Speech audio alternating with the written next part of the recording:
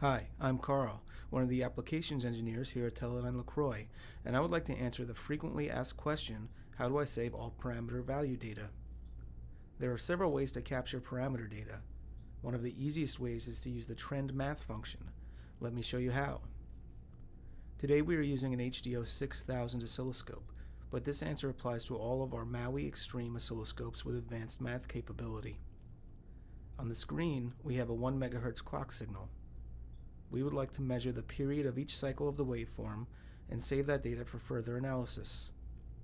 To do this, select Measure, then Measure Setup, and set P1 to period. We would like to see the measurement statistics, so we'll check the box to turn on statistics as well. We can now see our period parameter, and our waveform has 999 instances of the measurement. To turn on a trend to capture each one of these measurements, we select Math, Math Setup, select F1 tab, set the source to P1, our period measurement, and set the operator to trend. We turn on the math trace and we can see the trend of our parameter data. We save the data by selecting File, Save Waveform. We set Save to File, Source to F1, Trace Title to Trend, Data Format to Excel, and select Save Now. We could also save the data on each acquisition by using the autosave feature.